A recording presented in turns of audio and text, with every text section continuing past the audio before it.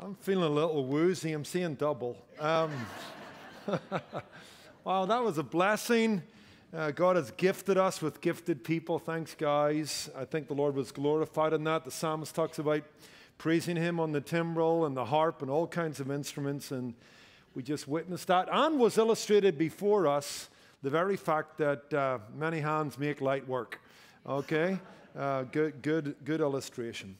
Well, hey, let's go before the Lord, the Ancient of Days, in prayer, and let's appreciate our smallness in the light of His greatness. Heavenly Father, it's a joy to know You, and it's a privilege to approach You. We know we cannot come by ourselves. Our sin is ever before us. We would say with Peter, "Depart from me, I am a sinful man." Our sin clings to us like the skin in our body clings to the bone. Lord, we have fallen short of Your glory. We deserve Your wrath. And yet we marvel this morning that we know You as our Father. We can come to You unafraid because of Your Son, Jesus Christ. If any man sins, he has an advocate with the Father, Jesus the righteous.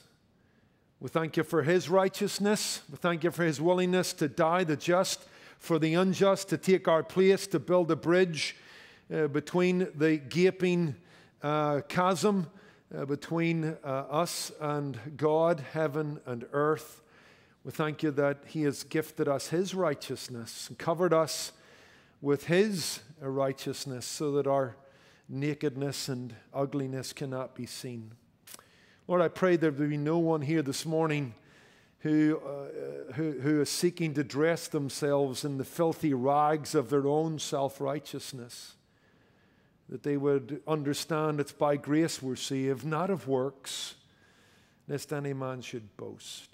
Lord, thank You as we have ended this presidential week that we can turn to the Ancient of Days. We can turn to a throne that is from of old, a throne that has been established forever. Kings will rise and kings will fall. Presidents will come and presidents will go. They may last 4 or 8 years, but You abide forever. And we thank You for that reality, and we cling to it, and we find our calm there, where we still ourselves and know that You are God. That the sparrow doesn't fall to the ground without Your observation, and nations don't rise and fall without Your permission. And so we thank You for that. We'll see this morning this glorious vision in Isaiah 6 of a God who sits upon a throne high and lifted up. Lord, things in life can bring us down, but nothing will ever bring You down. And in that we find refuge and strength and help in a time of trouble. Lord, we have had our chance this week. We thank You for the ability to vote, but we have had our chance at shaping history. But we know that You alone finally shape history. And we would pray in the words of Your Son, as He taught us to pray, Your kingdom come, and Your will be done on earth as it is in heaven. We recognize, however this thing falls out, that the powers that be are ordained of God. And we pray that soon we'll come to a resolution on this, that indeed there'll be a certification of the election and a clear winner emerge. And we pray that indeed we would recognize as Your people that indeed that person is there by Your permission, and that You are sovereign over all that's happening before us and around us. Lord, we thank You for the joy of serving You, and we pray that we would be about our Father's business, that we would indeed seek to build one another up, reach the lost for Christ, and be a salt and light in the world. We thank you for this church. We thank you for our people. We pray that today and across the week, that whatever we do, we'll do it to the glory of God, whether it's eating or evangelizing. Lord, we thank you for our partnerships with missionaries across the world. We think of the Blairs in Central Europe this morning. Thank you for Larry and Dawn. We know that where they are is a challenge, but may they always be abounding in the work of the Lord, knowing that their labor is not in vain, that you are building your church and the gates of hell will not prevail. Lord, we celebrate with Ken and Walia the birth of little Arabella this week. We thank you for this little one, her life formed wonderfully in her mother's womb. We pray that it would please you to preserve this little one's life and give her the gift of eternal life through faith in Jesus Christ. We pray for her parents, that they would be prayerful, that they would take the task of bringing this little one up in the fear and admonition of the Lord seriously. We believe that of them and for them. We know that there are many others in our church who are pregnant and moving towards delivery or in the early stages of pregnancy. Just watch over that process. We marvel at the gift of life, and we marvel at your artistry in putting a life together made in your image, male and female. We pray that indeed that as a church we would always consider that sacred, and that we would indeed fight for the unborn and those who can't fight for themselves. Lord, we thank you for this set of songs. It's a cheery and happy thing to be in the presence of God. We pray that indeed that you might be large, and we might be small, and that in the light of your greatness, even the greatest of men are brought down to size, and everything is put into perspective. So for the time that remains together, help us to focus on the Word. Help us to push distractions away. Help us in the midst of our context to realize that what you're about to say to us will shape and color, or should, all that we face in a given week. And these things we pray in Christ's name. Amen.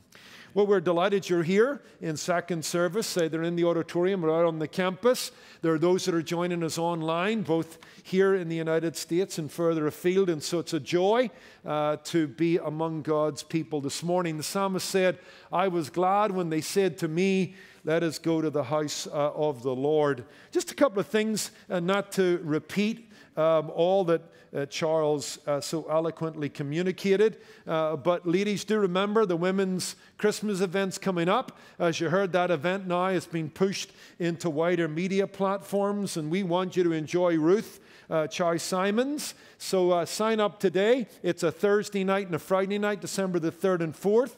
It's an evangelistic outreach, so think about someone you can bring to a very inviting environment, something they'll enjoy, but hopefully will make a mark on them for the gospel. So you can sign up. All our tents are over at the back of the large tent, so go there today. If not, go onto the church website, kindredchurch.org/KWM Christmas, and sign up for that. As you heard too, next Sunday morning or Sunday lunchtime, we're going to open our new offices. For those that are uninitiated, and not far from here, up in the business area, just left of where the Target and the Anaheim Festivals area is, we've got some 20,000 square feet of office space, a new ministry space, which we're really excited about. Thank you for your generosity in 2020. That's allowed us to pay that all off, and we want you to see it. We've got new music room for our choir. We've got some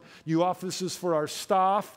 We've got new leadership classrooms, and we've got a biblical counseling center. It's beautiful. I think you'll like it, and we would love you to come and see it. It'll be open between 12:15 and 2:15. We'll get you some directions in the bulletin for next week. It's up in Chaparral Court.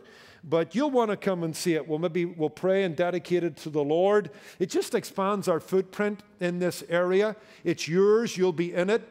We've also, some of you have seen, but part of that will be let you see the new youth center that's being used very, very much in the last lot of months. But some of you haven't seen that. It's all tied together, and God is good.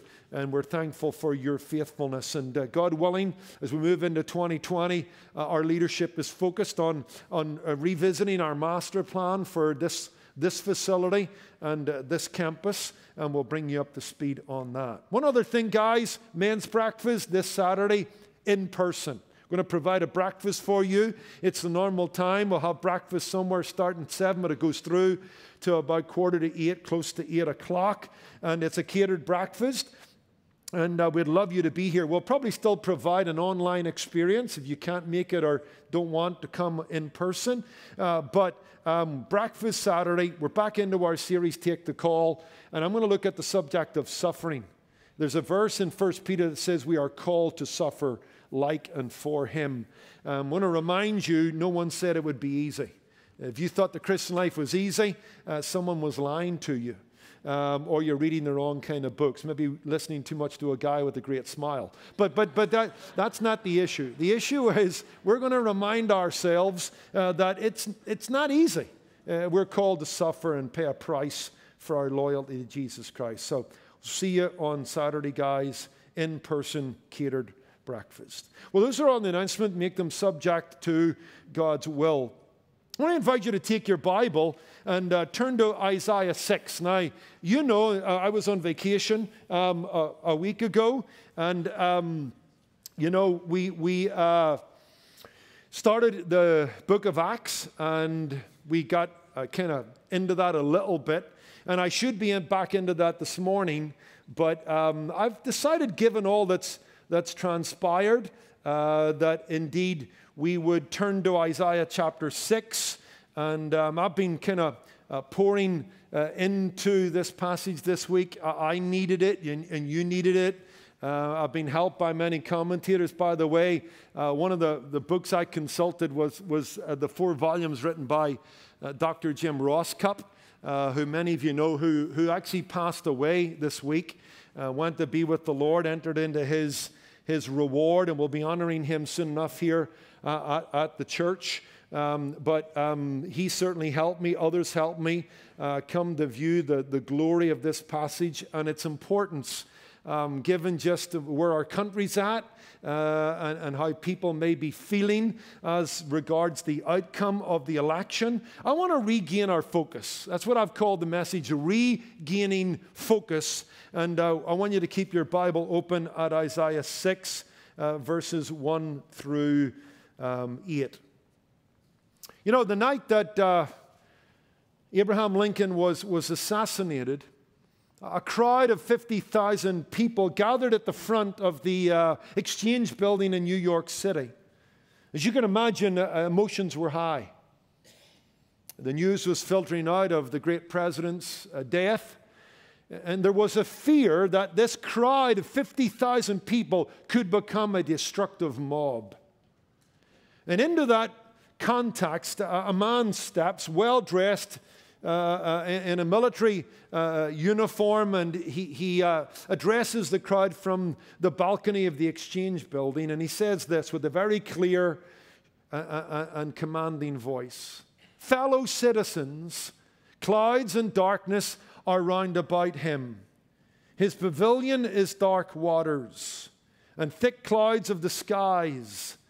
Justice and judgment are the establishment of his throne. Mercy and truth go before his face. Fellow citizens, God reigns, and the government in Washington still stands.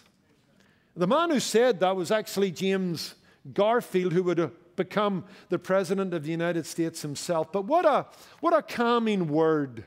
God reigns, and the government in Washington still stands.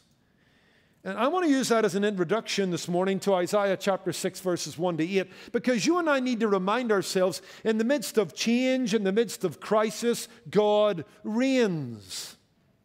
You need to understand this morning by the eye of faith that heaven is fully operational.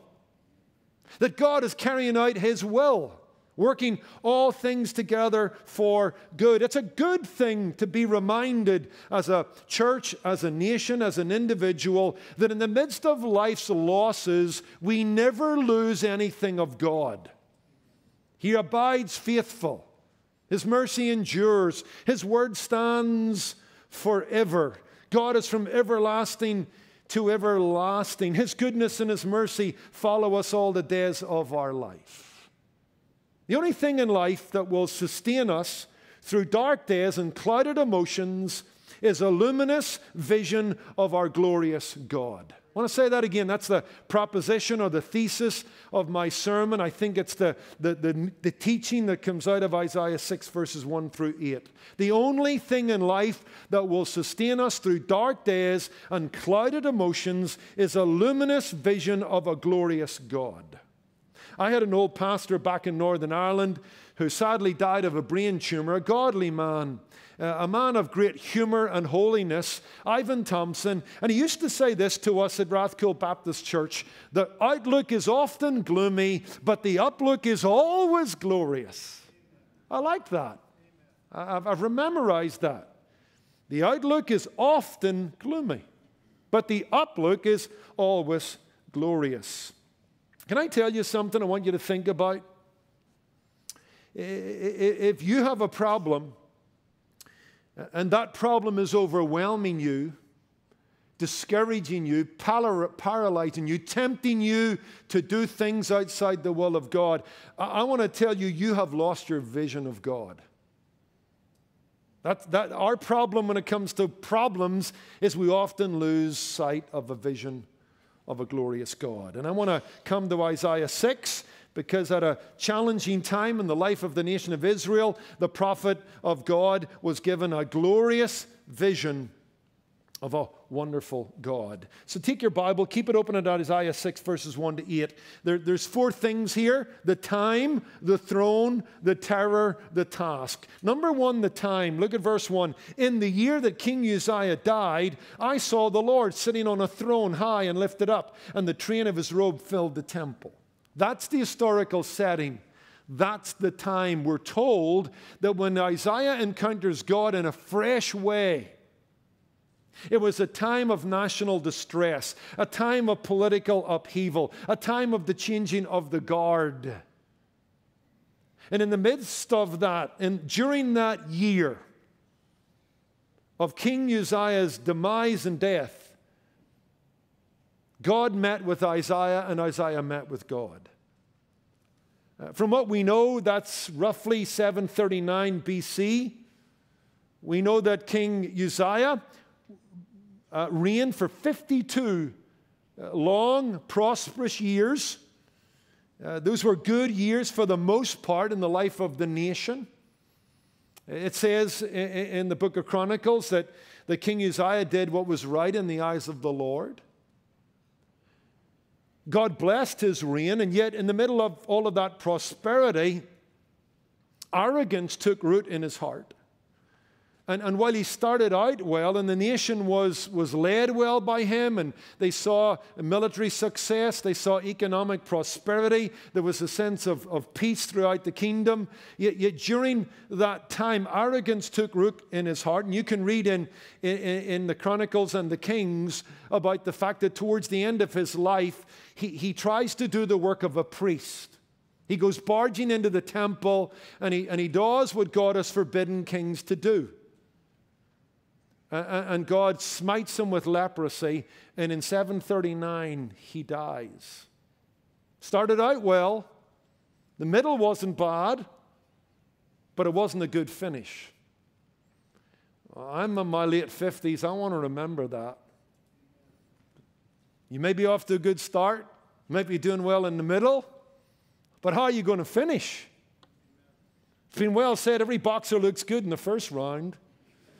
And you and I need to remind ourselves to run the race with endurance. We need to finish well. But sadly, Isaiah's demise kind of parallels the direction of the nation morally. By this stage, they are beginning to fall morally.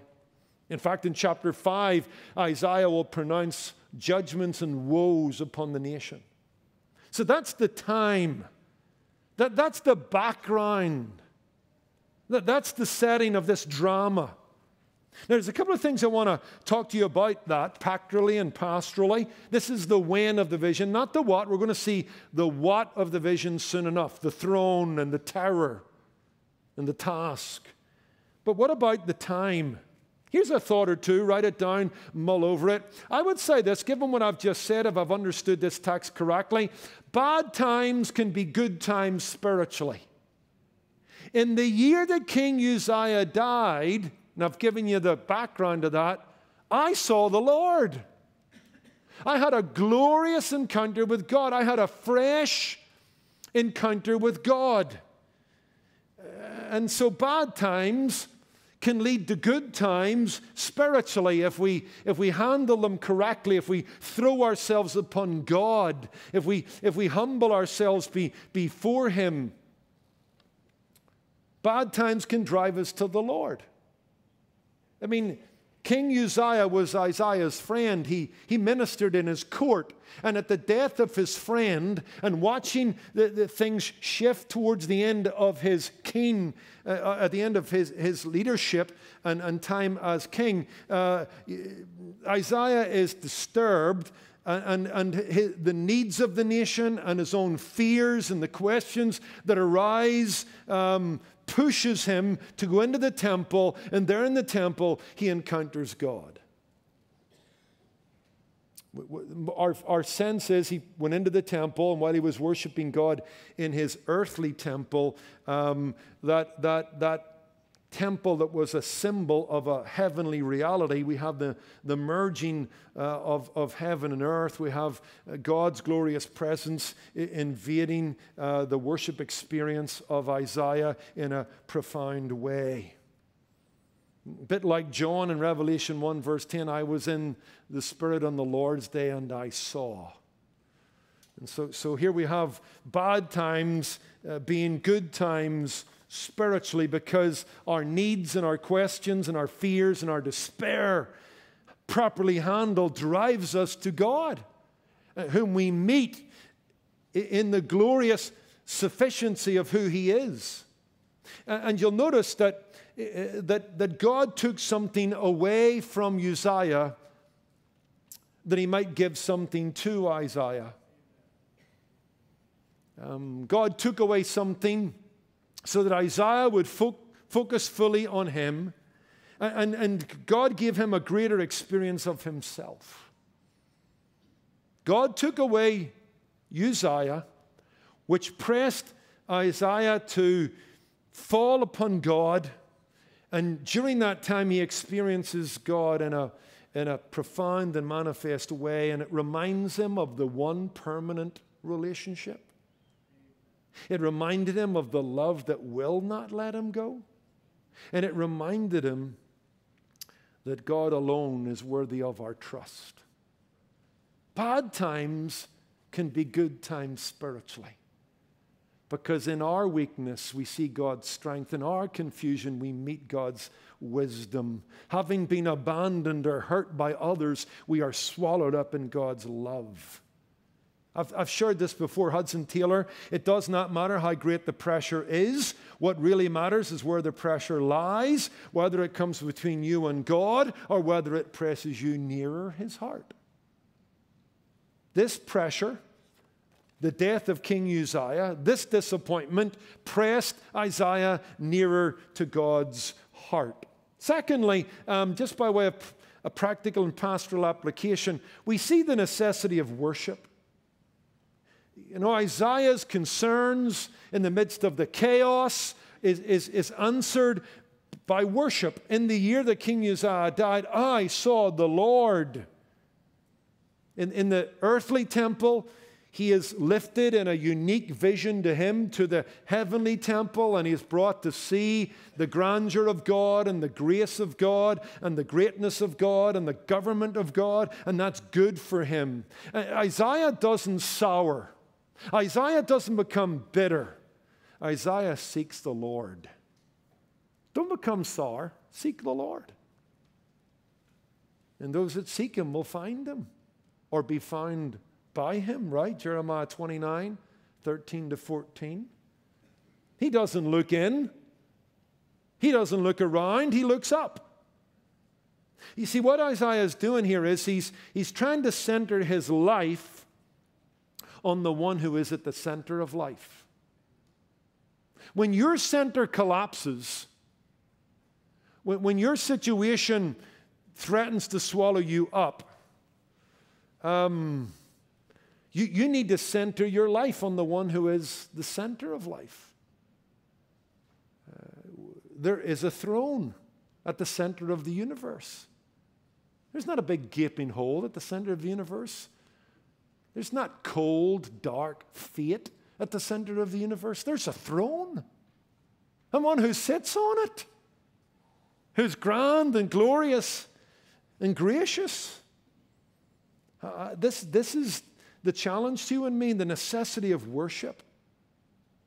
You know, often we allow our hurt to drive us away from the Lord. We stop reading our Bible. We're not as faithful in our prayers. That's the last thing we should do. You know, that's to spiritually cut yourself off at the knees. That's to shoot yourself in the foot. Psalm 73, the psalmist looks out. The wicked are prospering. The world is not the way he wants it to be, nor is it the way it should be. And he's struggling, and it pains him. And he's kind of in an emotional spiral. And we read in Psalm 73, verse 17, that this thing hurt me. It was too painful almost to consider. I stopped trying to think about it, because when I thought about it, it was discouraging. And he says, it was painful until I went into the sanctuary and saw their end. I went in and worshiped God. I got a heavenly perspective. I spent some time around the throne at the center of the universe. And you know what? God's in charge. The wicked will perish. Righteousness will reign. In the end, we win. Or what about Revelation 4, 1 to 2? Revelation 2 and 3 is the letters of the Savior to the churches in Asia. And you know what? Because of the godlessness of the culture, the love of many at Ephesus is growing cold. There's some churches that, are all shop window. They have a reputation, but they're inside. There's nothing. There's immorality among the people of God. There's martyrdom taking place. And the church is, facing the sword of Domitian, the Roman emperor. And John is given a vision. And in Revelation 4, 1 to 2, he's called up to heaven. And in a vision, he sees heaven. And it says in Revelation 4, 1 and 2, and I saw a throne. And then he says this, and there was one who sat on it. And that one was the Lord Jesus. And you know what? You and I need to worship God. We need to, center our life on the fact that there's one who is at the center of life. I like what Robert Morgan says. Worship is the gyroscope of the soul. A person without personal patterns of worship is like a ship or an airplane without a stabilization or direction. When we worship, we are aligning our minds to God's truth, our imaginations to God's glory, our emotions to God's stability, and our souls to God's songs. When we worship, we are approaching a glorious throne, joining an eternal chorus, praising a triune God, and glorifying a worthy Lord. That's wonderful. Worship is the gyroscope of the soul. It's our magnetic north. It points us in the right direction. And that's what's happening here. We see the time It's the year that King Uzziah died. The nation's in a tailspin. The future's foreboding. Assyria is mustering troops to their north. Everybody wonders what's going to happen on the other side of this man's absence. And Isaiah goes with his worries to worship. And the good times become bad, or the bad times become good times spiritually, and worship becomes the gyroscope of his soul. Number two, the throne. The throne. We've already kind of alluded to this. I saw the Lord sitting on a throne. Now, there's a wonderful contrast, right? You've probably got it, but let me just reinforce it. You've got this contrast.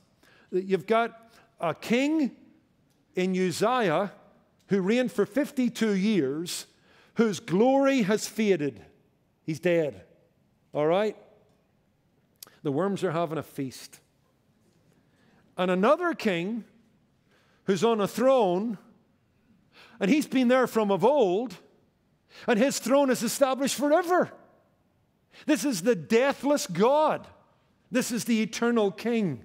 One throne is empty, and the other throne is occupied. Depends what you want to focus on, the Father's house or the White House. Human powers or divine sovereignty.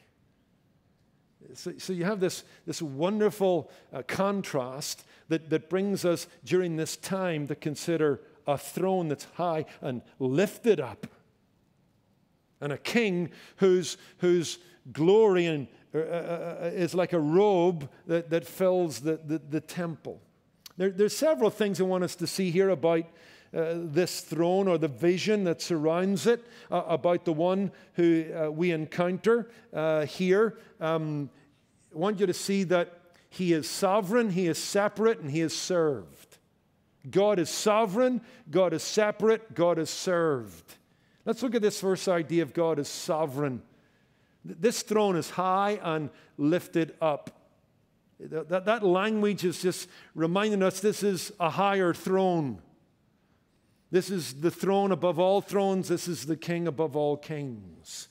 If you read the rest of the prophecy of Isaiah, you're going to encounter a God who weighs the nations in the balance of scales, and they're but dust. You're going to encounter a God, according to Isaiah 46, verse 10, who knows the end from the beginning and the things not yet done, whose counsel will stand forever. So in the midst of national upheaval and the political changing of the guard, God is shown to be ruling and overruling. Write down Psalm 45, verse 6, which talks about God's throne established forever. And Psalm 93, verse 2, that God's throne is from old.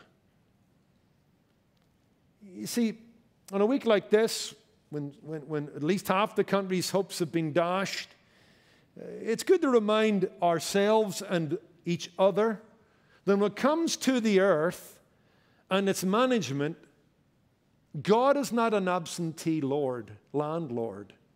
He's working all things after the counsel of his own will. Ephesians 1, verse 11. He's not just a universal pressure, he's a universal, presence, he's a universal pressure.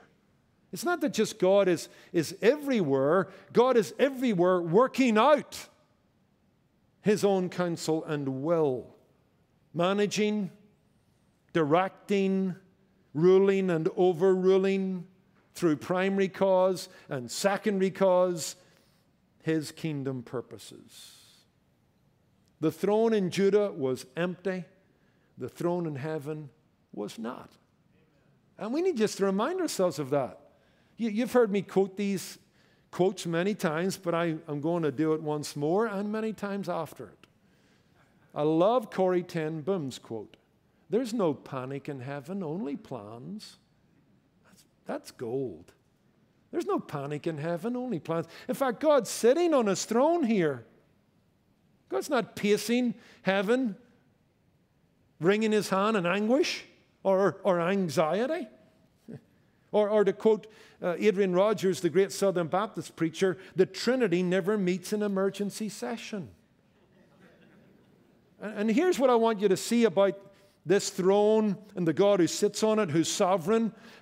Here's what I'd say to help you as we enter a new week. And I want you to think about this, and I want you to learn this lesson. Tragedy reminds us, disappointment reveals to us that we are not in charge. Okay? I hope you don't live under the illusion that you're in charge.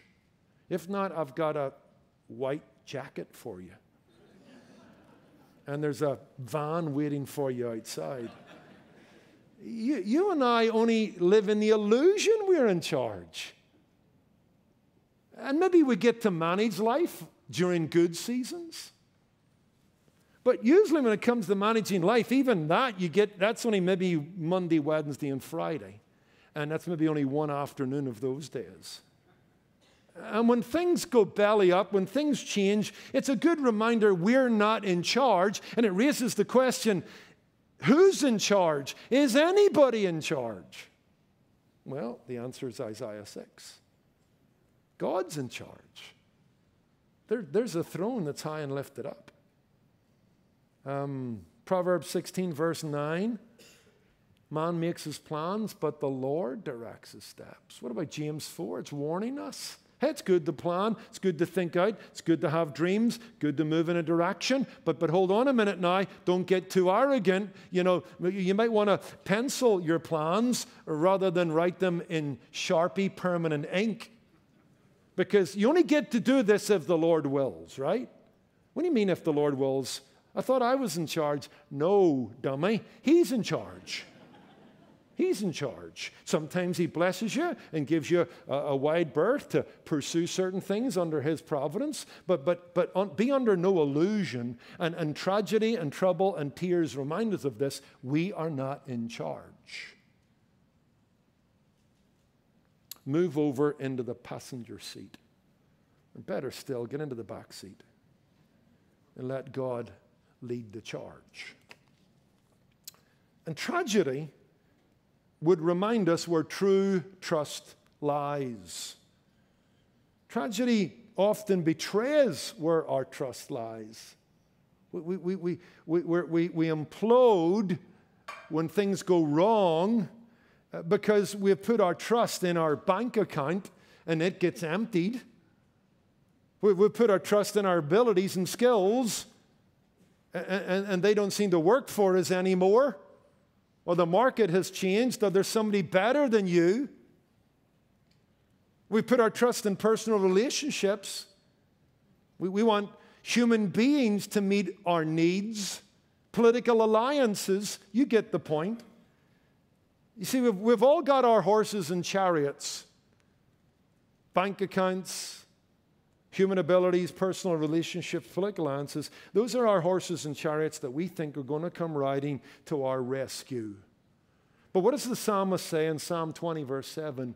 Some trust in horses and some in chariots. It's just an analogy that was, the horse and the chariot spoke of strength and might. Some people put their trust in human might and political power and whatever.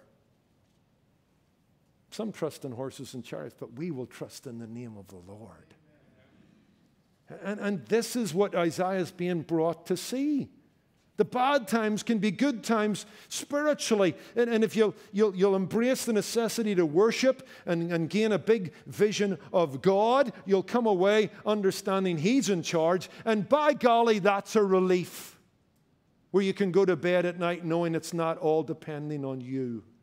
And someone is working all things together for good. And it's a challenge to say, where is your trust? Is it in politicians? Is it in people? Is it in positions? Is it in a certain place? God's ultimately in charge. Whatever brings us down never brings him down. He remains lofty, high, lifted up, on a throne that's exalted. Hey, talking about the election, I was both interested and ministered to by an article I came across last night on my Fox News feed. It was an article written late last night by Pastor Robert Jeffress. First Baptist Dallas. In fact, he's been at the heart of much of what's unfolded in the last 4 years.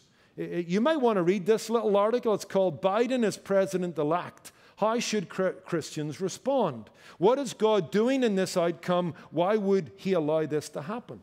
It's a great article, gives you some things to think about, but I'm going to steal a story out of it that applies to the point I'm just making. Robert Jeffress, who I've actually had some time with myself and enjoyed lunch with, he's a good man.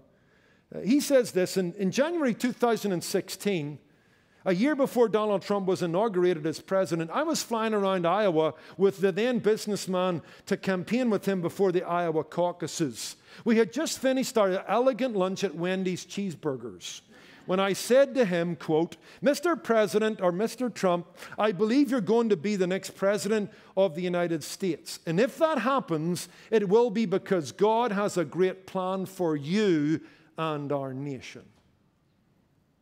Putting his cheeseburger down, Donald Trump says, Robert, do you really believe that? To which he replies, yes, sir, I do.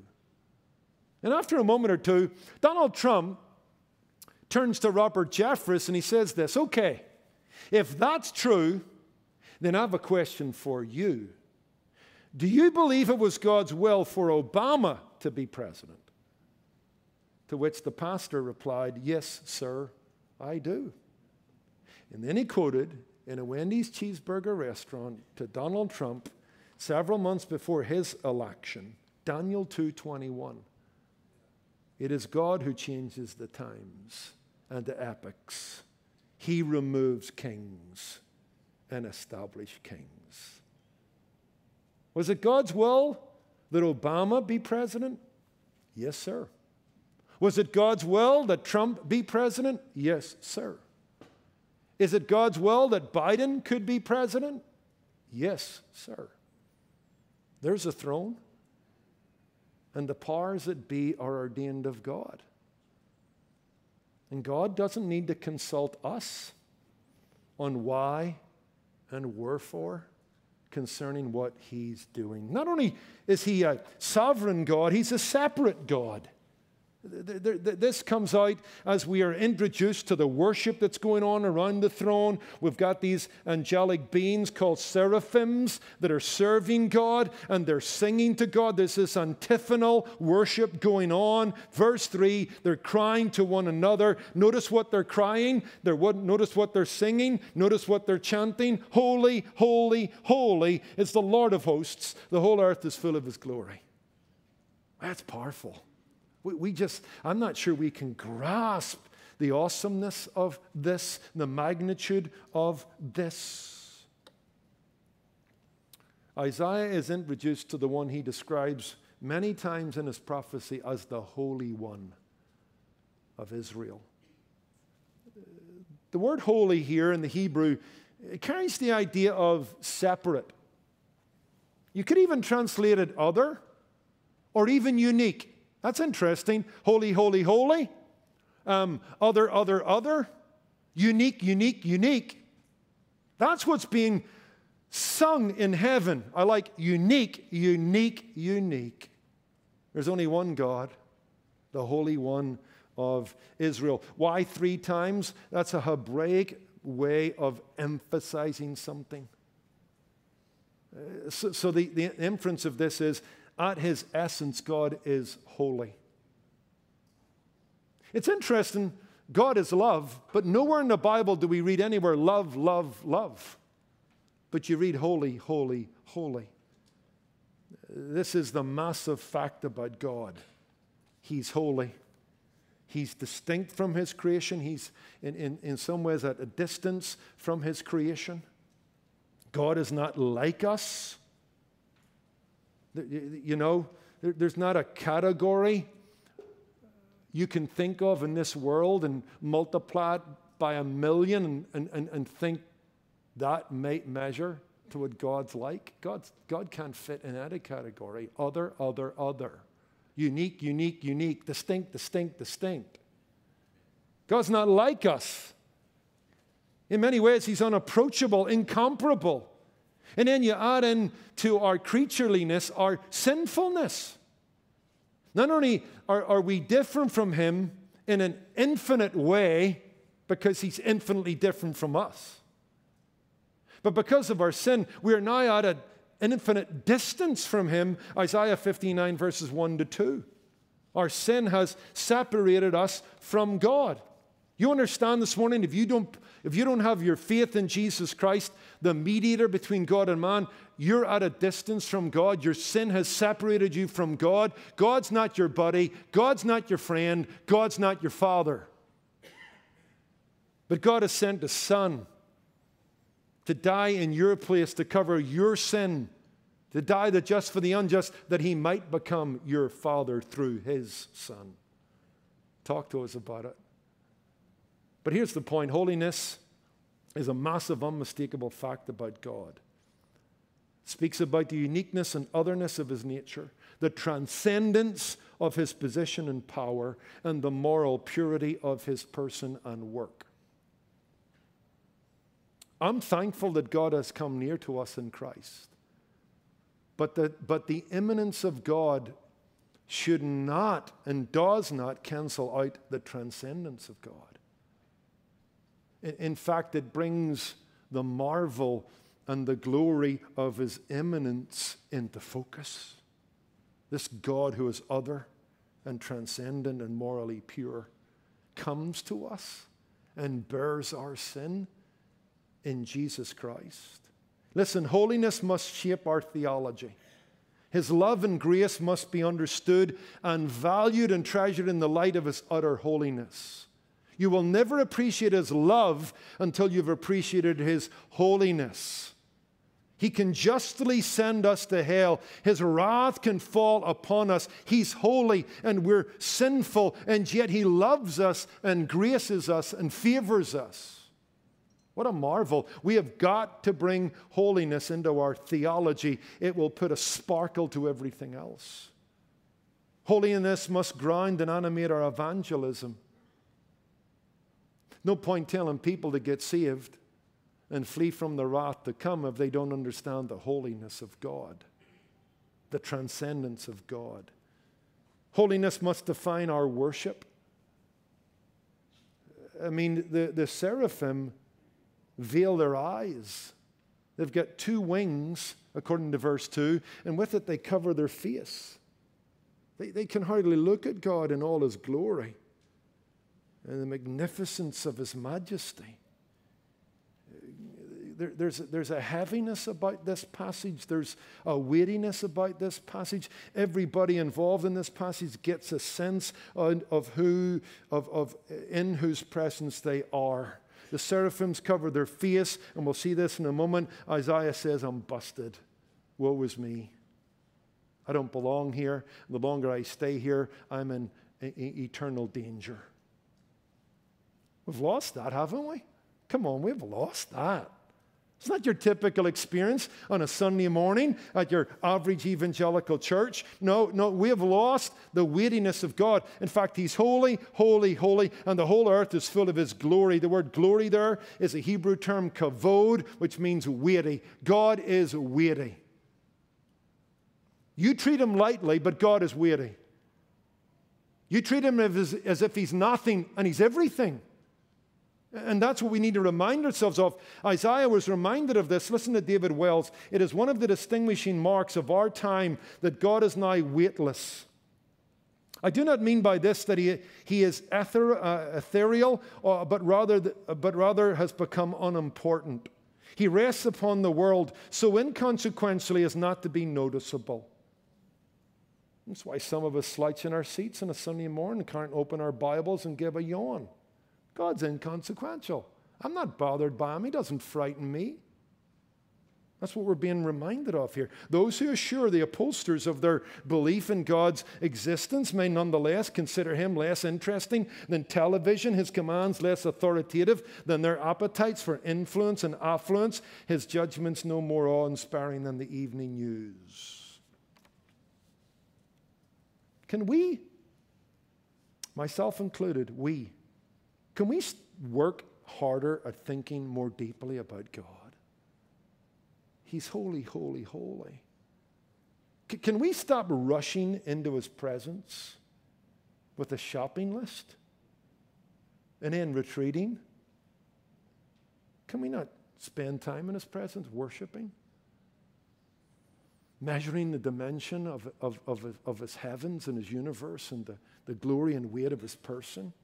Can we regain the wonder, love, and praise that ought to mark those saved by grace? Can we not sense our sin more and glory in the one who bore our sin on the cross?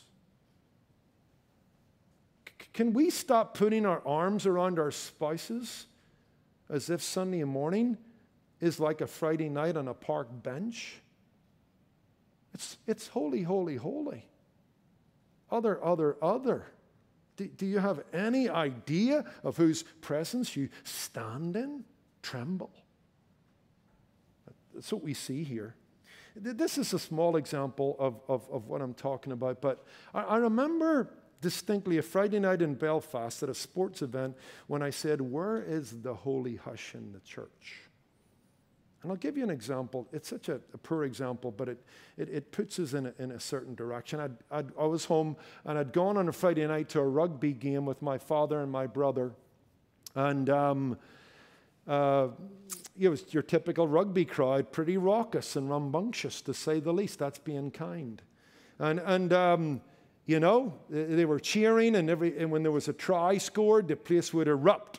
And a bit like American football, once the try or the touchdown had been scored, the kicker would come on, and it was a 2-point conversion, pretty much the same idea, where they would kick it through the uprights. And I remembered that night. It was a kind of blustery night. It was noisy and rambunctious, as I said. And every time the kicker put the ball down and stepped back, it was as if someone took a volume dial and just turned it down to 0. And this crowd that was animated and noisy and rambunctious, all of a sudden, complete silence. I'm telling you, that was the thought came to me, man, this is like a holy hush. You could just hear the wind whistling a little in the stadium. Not a voice, not a sound for a guy kicking a ball through 2 uprights. And you know, for them, rugby was important. For them, they were in a moment. We need this score. Let's all be quiet. You know, the importance of it, the weight of it. But in the scheme of things, in the scale of things, nothing. And you and I are invited into the presence of God, and there's no holy hush. There's no sense of the importance of what is going on. We could do with regaining that. Look, for the time that remains, let me deal with one more point here and then kind of quickly go through the last 2 points. A sovereign, separate, and served God. I love this. The throne of heaven is surrounded by a host of seraphim. We read about this in verses kind of 2 through 4.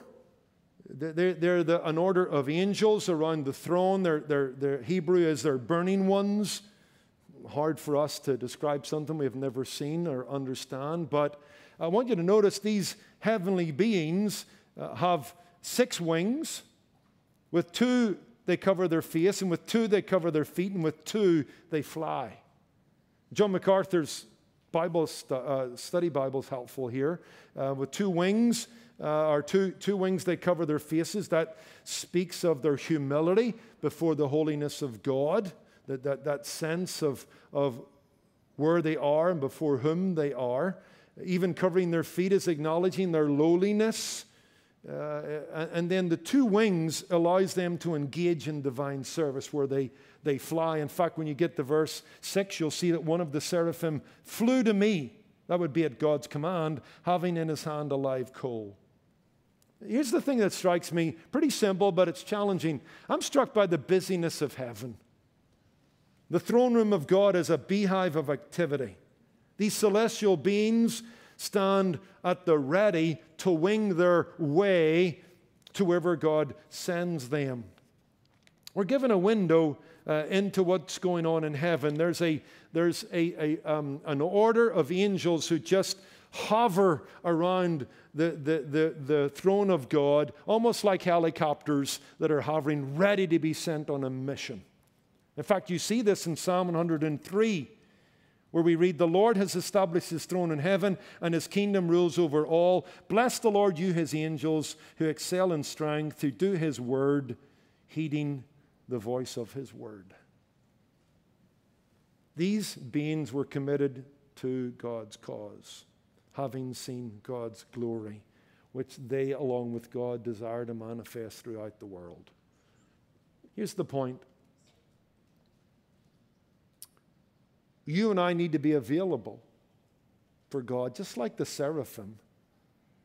They're humble with wings over their eyes, and they're humble with wings over their feet, but they are ready to serve at any moment.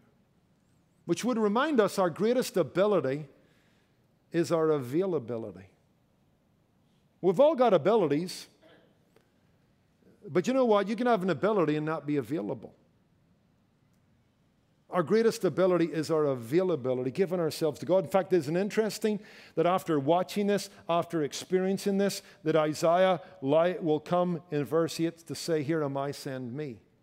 He has watched the seraphim be sent, and he's watched them obey God's word, and he wants the same for himself.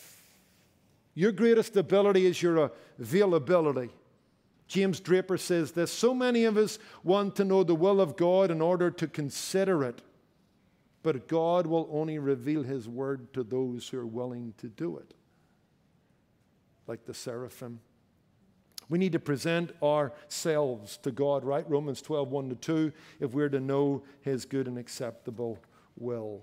I love the story I came across this week of G. Campbell Morgan, great pastor in England, actually was followed by Martin Lloyd-Jones in Westminster Chapel. And the story is that he wrote a letter to a kind of ministry acquaintance, inviting him to come and speak at a Sunday school anniversary in his church. And after a week or two, he had heard nothing. He's wondering if the letter was lost in the post. And so he wrote another letter saying, "Hey, I don't know if you got the first letter, but I want to invite you to come and speak."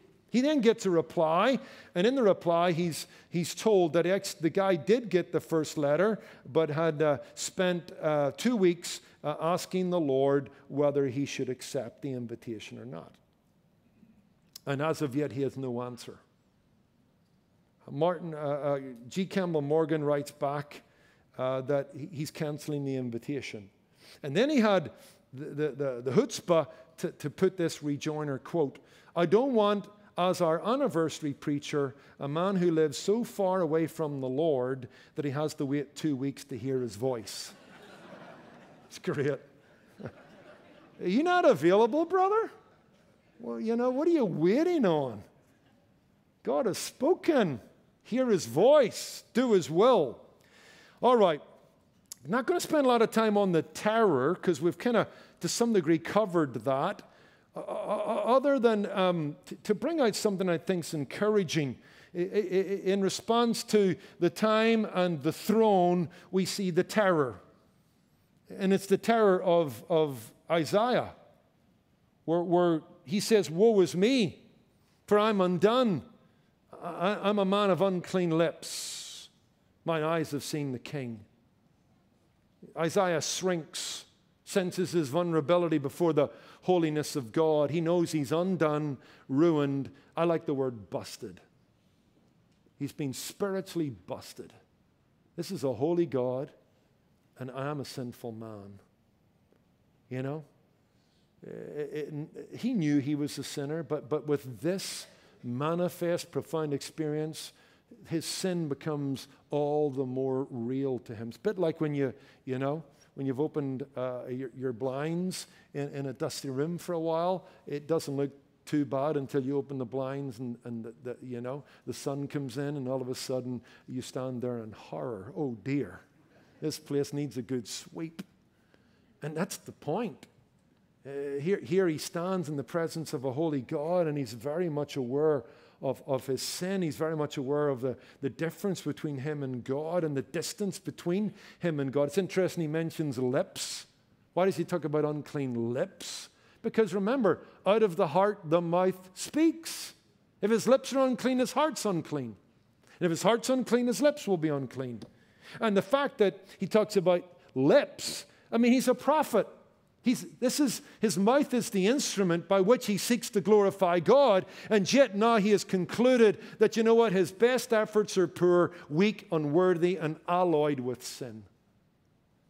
So his initial reaction to the vision, he's not encouraged by it. He's actually in despair because of it. Woe is me, busted, done.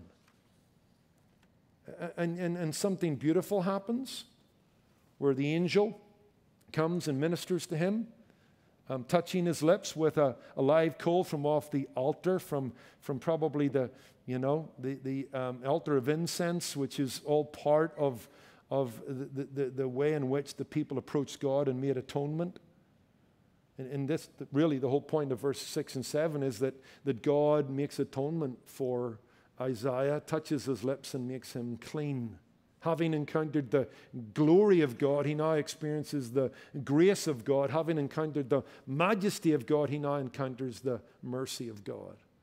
But not unlike John, by the way. I was thinking about the parallel. If you want to write down Revelation 1:17 to 18, John encounters the Christ amidst the candlesticks, this blazing figure. And what do we read about John? And he fell down as a dead man. Just again, his self-image shattered in the presence of God, his sense of his fallenness. He falls down as a dead man. But we read, and Jesus comes and says, John, fear not. Ministers in mercy, and tells him to write the book of Revelation. Here's my point in this. The grace of God fits Isaiah for ministry. Here's a little thought. Walter Kaiser gave me this. He says that the word undone or ruined in the Hebrew can mean silenced. This whole thing had brought a prophet, a mouthpiece for God, to a point of complete silence. I would infer from that possibly Isaiah sees his ministry as done. My days of speaking for God are over.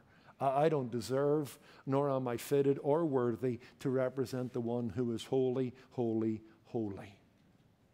But God ministers in grace, doesn't he?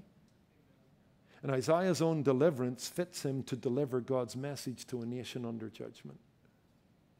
And here's my point. It is from a place of having been graced that we must minister. I want to say that again.